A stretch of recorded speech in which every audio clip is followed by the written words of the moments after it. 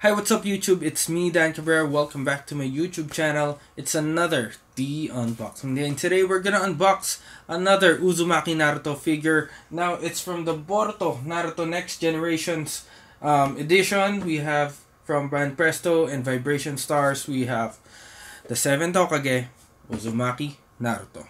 Let's go.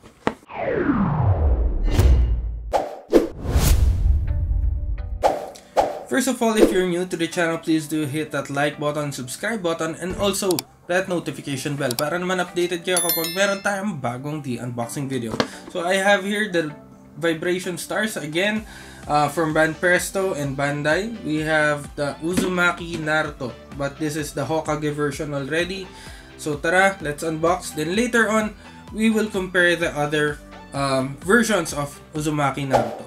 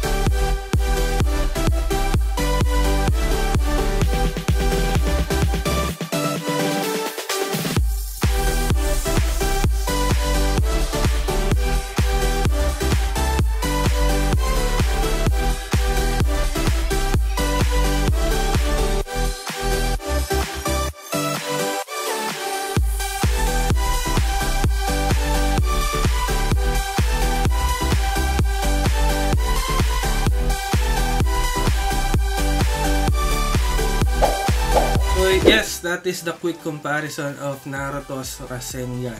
So makikita nyo naman, ito lang yung Naruto na nasa kaliwa yung Rasengan. I don't know, baka it's for the sake of art. Kasi ako wala akong matandaan na ginamit ni Naruto yung kaliwa niya doing the Rasengan, no? It's always the right hand. Even dun sa pinakabagong episode ng Boruto, Canon yung pinapang Rasengan niya. And siguro, pag nagna Ninetales mode siya, madami siyang kamay dun na ginagawa, no? So marami siyang nagagawang Rasengan dun. But yung mga ganitong normal form, usually talaga Canon yung ginagamit ni Naruto na pang Rasengan. And I don't know if pang sake of art lang, kasi yung kapartner nito is si Boruto. Na naka-Rasengan din, and right naman yung gamit. So parang pag pinagtabi sila side by side, mas maganda yung pagka-display nila, no? So magkakaroon din tayo pala ng Boruto. Medyo na late lang daw yung pag-ship. So antayin nyo yun, tapos tignan natin sila side by side kung ano yung itsura. By the way, if you want to have this cool figure, you can check out GeekLovePH. Sa GeekLovePH ko to kinukuha. And as usual, GeekLovePH is an online store based in the Philippines selling only 100% authentic figures. So you can check their Facebook and website out. And maganda yung website nila, may mga categories yan, brands, animes, etc, movies, etc, no? So napakaganda, mas madali ka makapag-sort and makapag-search ng inyong mga hinahanap na figures. So make sure to check out GeekLovePH. So thank you very much, GeekLove, no?